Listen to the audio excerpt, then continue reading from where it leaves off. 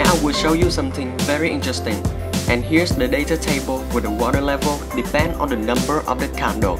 From here, you will have a second order equation.